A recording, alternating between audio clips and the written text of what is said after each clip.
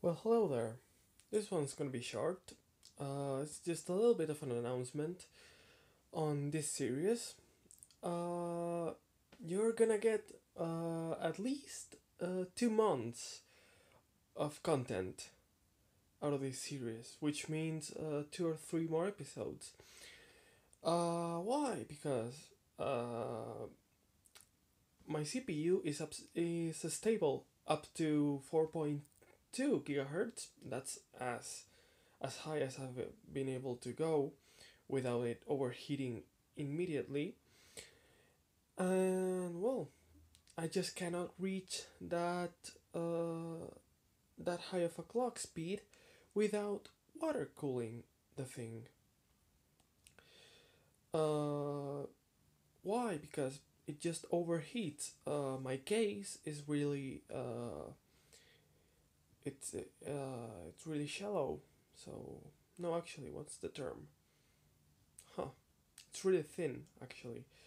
My case isn't really that thick, so something like a Hyper 212 Evo doesn't fit, and I doubt even a Hyper 212 Evo would be able to dissipate that much heat.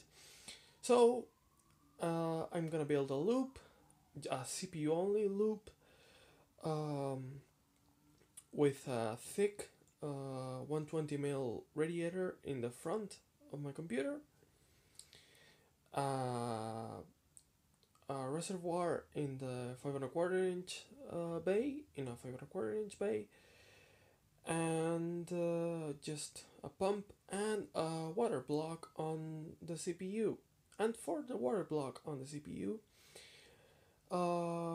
I went this morning to my friend's computer store and I asked him, well, do you have uh, any leftover parts from when you were into water cooling? Because he was uh, some years ago he was way into water cooling, and he told me about, well, he had radiators, he had all he had were 240s and 360s, so no use to me.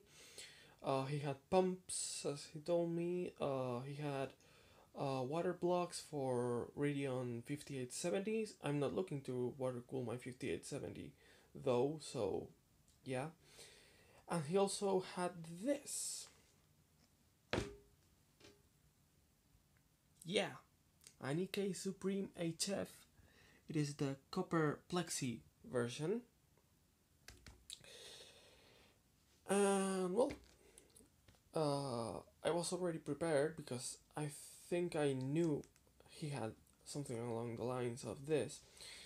So I went prepared to the store, and I was carrying an Athlon X4 860K that I had been using uh, in my computer for a while, in my old gaming computer, which that CPU, let's face it, it is a piece of crap. It is a piece of crap. I mean, for gaming on a budget, it is great. It performs great for gaming on a budget, but it overclocks like shit. I mean, it has a 4 gigahertz, well, it is a 3.7 gigahertz base, 4 gigahertz turbo CPU. Mine didn't get past 4.1 gigahertz overclocking, and that's with 1.42 volts. I mean, that was crap for overclocking. This is on an A88X motherboard, so that's the extreme gaming chipset.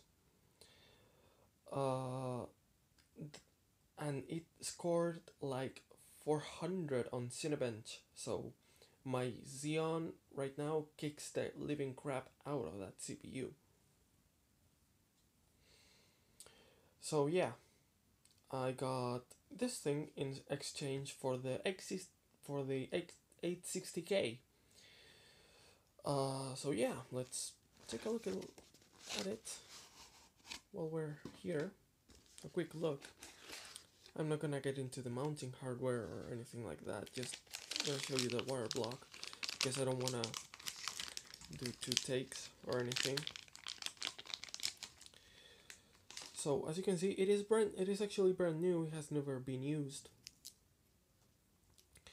So here we go. Supreme HF. You can see the micro channels right there. There's 50 fins right there. Not 50 Mongols, but 50 fins.